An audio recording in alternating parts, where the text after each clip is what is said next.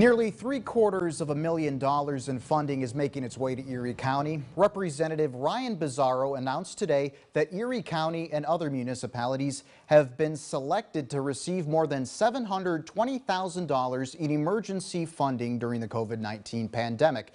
Erie County will see over $159,000.